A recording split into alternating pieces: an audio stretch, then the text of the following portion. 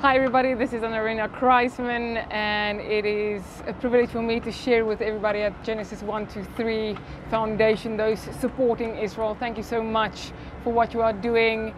Jonathan Feldstein, a very good friend of mine, and I just want to say, guys, this is the time that you have to keep on supporting. If you are connected through any Christian organization to a Jewish organization, keep on supporting. We know that in Psalms 20 it says, may God bless you from Zion, from Zion, as he remembers these times and your offerings when the time comes.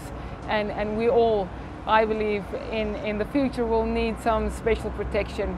That's why we have this amazing time of Sukkot. In this time we have to be tremendously happy, because it's in that happiness, sitting in a flimsy sukkah, hearing all the noises around you, knowing, but this is how God says, as you sit in the sukkah, this is how you know that the structures around you might feel flimsy and the wind blows everything, but your true protection comes from me. And that's why I just also want to share with you a little bit on Sukkot as well. Now, I'm sure that there are many messages about the joy of Sukkot, what Sukkot is all about, the sukkah and everything. So I want to share with you a story from the ancient biblical Jerusalem, the city of David, and how the Shiluach pool was found. Now, why is this so important for Sukkot? One of the most important things that happened during Sukkot was the water libation. You've heard the verse, you will draw water with joy from the springs of salvation. Why the springs of salvation? Because the Gihon spring that feeds the Shiluach pool, where all the men went for the mikveh, for the ritual purification for Sukkot and all the other festivals, was in the city of David in Jerusalem, and that was fed by the Gihon spring. The Gihon spring represents the springs of salvation, because all the kings of Israel, especially the story of Solomon, you can read in the Bible, were anointed at this spring. If a king was not anointed there, you should question his kingship, because most of the kings anointed in Jerusalem at that spring. That being said, that's why it's called the springs of salvation, and therefore when we get to the time when you have to draw water with joy, that is the festival of Sukkot. But here is the story.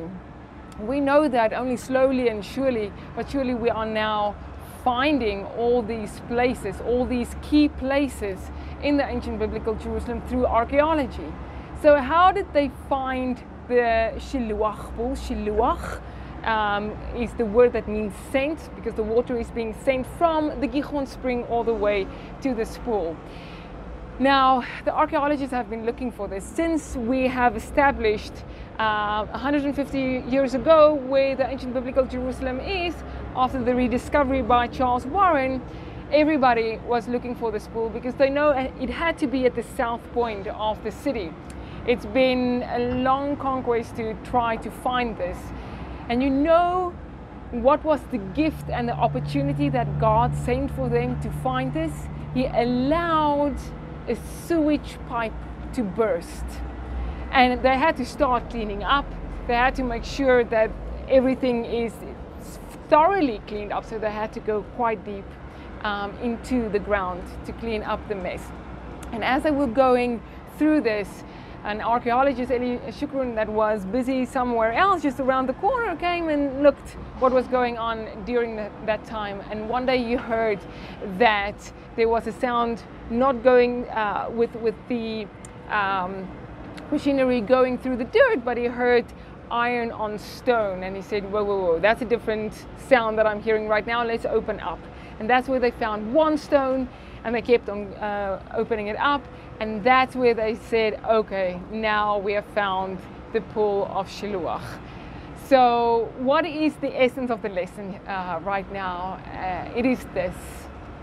Sometimes, and we see this in this whole COVID situation, where it feels like chaos is breaking, it's just all around you. So in that time, sometimes God sends a sewage pipe to burst for you to start cleaning up your life, your soul journey. And as you do that, you get to the real stuff, to that which really is necessary for you to move forward. Because the Shiluach pool, you could not get to your worship to God in the temple if you did not first go through your ritual immersion. And listen, there could have been 1,000 ways that they could find the Shiluach pool, but the irony lies in this, that it was a sewage pipe, the most dirtiest thing that just put such impurity all over the place, was the very thing for you to discover the place where you can reach that spiritual purity, and that process and that preparation for you to then ultimately get to a higher form of worship. So that's the Sukkot message for you guys, and I want to wish you a Chag Sukkot Sameach all the way here from Jerusalem. Shalom, shalom.